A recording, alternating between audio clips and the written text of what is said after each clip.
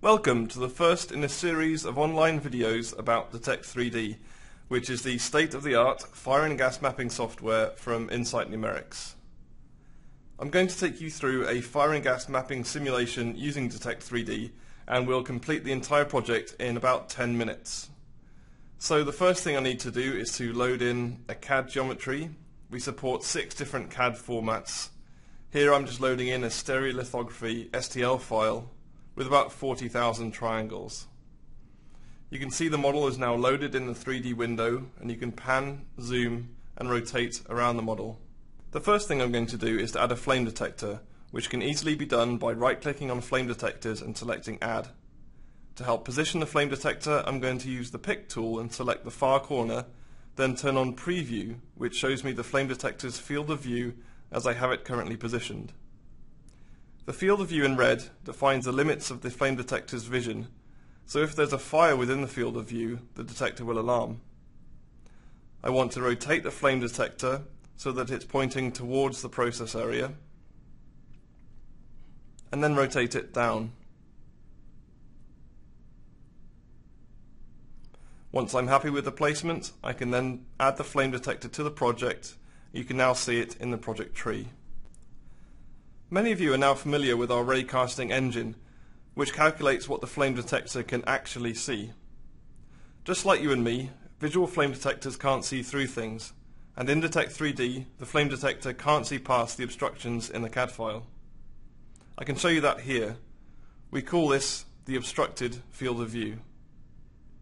Under the hood, the software casts out tens of thousands of rays, but the trick is that this is completed very quickly. If you were to try this in other commercial software packages, it would take hours, but here we've calculated it very accurately in less than half a second. Every fire and gas mapping project needs a fire zone, so I'm going to add one here. I right-click on zones and select Add, and then using the Pick tool, I can select opposing corners of a cuboid that will define our fire zone. Once again, I can preview the fire zone to make sure it's right, and then add it to the project.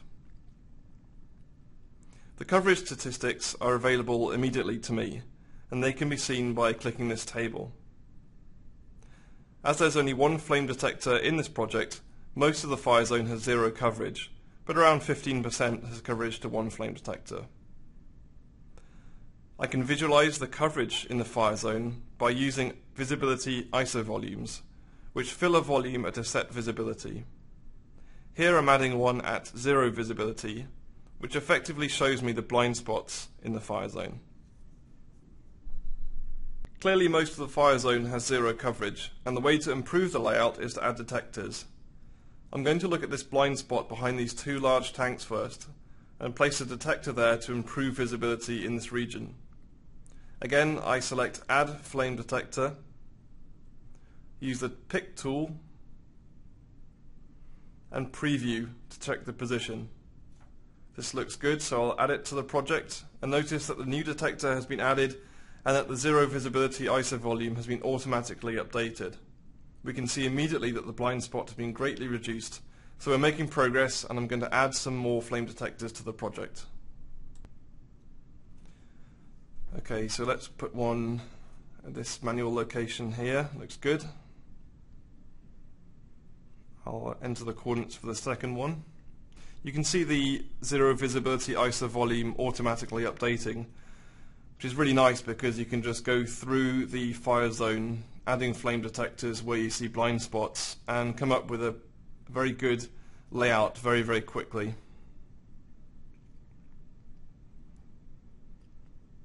Just going to add one more flame detector at the corner here. Just rotate it around and have a quick preview. Yep. That looks good. Okay, so we can see the 0 visibility regions have been greatly reduced, but there are a couple of blind spots I want to have a look at. One here between these 2 buildings and one on the opposite side as well. So I'm going to add 2 more flame detectors to try and eliminate those regions. Add one at the corner here and rotate it around.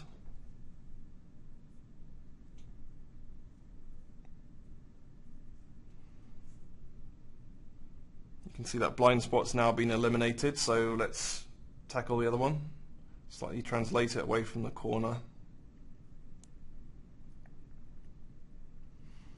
Let's see that one. Okay, the blind spot's gone from there as well. So we can see that the blind spots are now greatly reduced, and let's have a look at our statistics. We have about 10% zero visibility, nearly 90% one or more, and over 50% two or more. We can of course use ISO volumes at different visibility levels to have a look at these statistics in more detail. Here I'm adding an ISO volume at a visibility of 2 or more flame detectors, and that's going to appear in red. There we go. Finally, we can also use contours. I'm just going to turn off the visibility ISO volumes first, add a contour, and here I'm adding one at 2 meters above ground level. Just calculating that now, and we can see that appear. It's slightly transparent, so I'm just going to make it fully opaque so it's clearer. So you can see the colours much more clearly now. Each colour represents a different coverage level, and you can see what the colours mean on the bottom right. So that concludes our fire mapping project. We added 8 flame detectors and were able to reduce our zero visibility to around 10%. And it took us around 6 minutes of project time to do that. So let's move on to gas mapping. I'm first going to turn off the visibility of the fire mapping objects. We have 2 types of gas detectors that can be used in Detect3D: point gas detectors and open path or line gas detectors. They both have something similar to a flame detector's field of view, but I call this a field of influence for gas detectors. The field of influence is based on the design gas cloud size and concentration, and the usual industry practice is to define a 5-meter spherical gas cloud at the LEL concentration. Here I'm going to add a point gas detector. I can add one here and see its field of influence by using the preview button. This red sphere shows the detector's field of influence. What it's showing is that if the center of our spherical gas cloud was in that red sphere, then it would set off the detector. Now, point gas detectors don't often come in ones, and you can add a regularly spaced array of detectors in Detect3D all at once. So I'm going to do that here. I'm going to select 3 in the X direction and then 5 in the Y direction, update the preview, and now you can see all the detectors' fields of influence. I can add them to the project. Here I can see them. I'm going to add another array of gas detectors in a staggered manner on top of this array. I'm going to add the first one slightly offset here, and do another 3 and 5 array, preview that, and add that to the project. So now I have 30 point gas detectors in the project. Just like a fire mapping analysis, I can view statistics, add ISO volumes and contours to the gas mapping. Here are the coverage statistics for the gas mapping analysis, and note also that the fire mapping statistics are still in the project. Finally, I'm going to add 2 open path or line gas detectors. Their field of influence is slightly different, much more like a rounded cylinder. I can use the pick tool and add this first line gas detector to the project. I'm just going to add the second one as well as I'm here. Just preview it and add that one as well. If I zoom in on the open path gas detector, you can see the visualization of the transmitter and receiver and the beam between them, so you can tell whether there are any obstructions to the beam. Finally, let's have a quick look at coverage again. And the last thing I'm going to do is to add a contour in the gas mapping project at 3 meters above ground level. The colors again show coverage to 0, 1 and 2 gas detectors. So that concludes our fire and gas mapping project using Detect3D.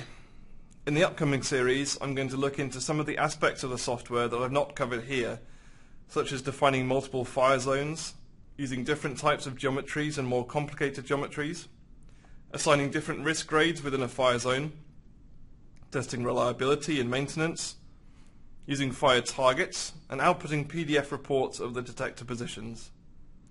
Thanks very much for listening. My name is Oliver Haynes from Insight Numerics, and you can find out more about Detect3D by looking at www.insightnumerics.com or emailing info@insightnumerics.com.